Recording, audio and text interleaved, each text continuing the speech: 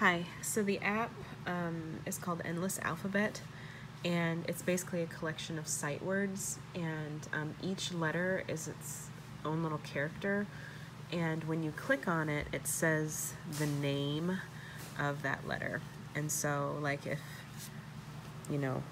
if the word were magazine, it would show you the word as magazine. All the letters would bust out and start walking around, and then you put your finger on the M, and instead of saying M M M, it goes ma ma ma ma ma ma ma ma ma ma ma ma ma ma, and then when you put it in the right spot, it goes M, and then you do the G and it goes ga ga ga ga ga ga ga ga ga ga ga ga G, N is na na na na na na na na na na na na na N, and then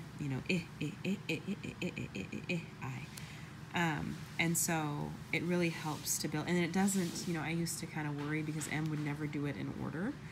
She would always kind of haphazardly go through, but her brain was able to make those connections in a way, so eventually she started doing them from the left to the right, which is the way we're supposed to do. What you want to see at her age is that when she picks up a book, she's holding it the way we hold it. She's opening it and turning the pages this way instead of this way. But even if she is turning the pages this way, it's still a start.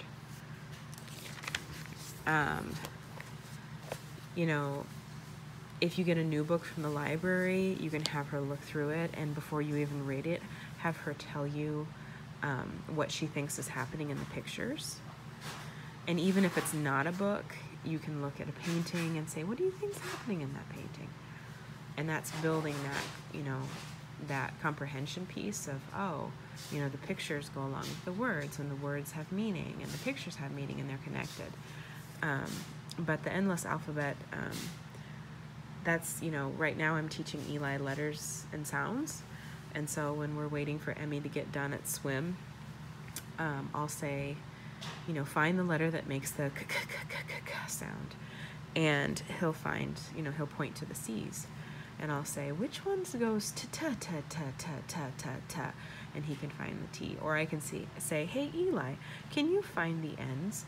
And he finds the N's, and I'll say, what do they say? And he goes na na na na na na na na na na, and he's 2.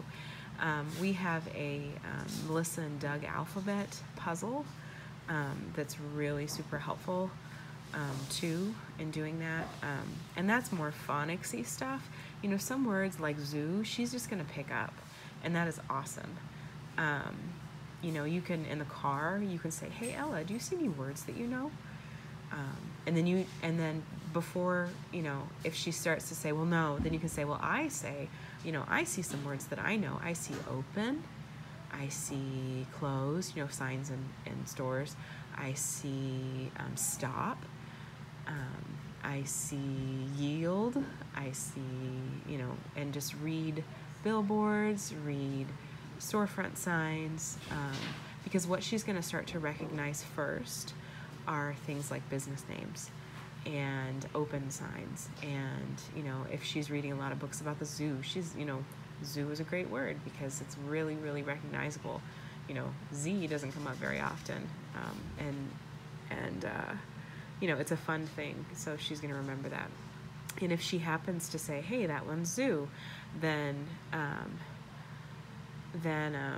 we, sorry, I had somebody text me, then maybe find a whole bunch of other books at the library that are all about zoo to encourage her, solidification of that word zoo so she can really own it.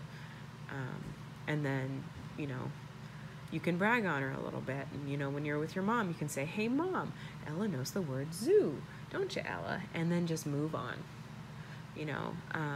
because at least with Emmy, the more I quizzed her, the more she would shut down. But if I just made it a part of normal everyday conversation, then she'd be great and fine. All right, I'll talk to you later. Bye.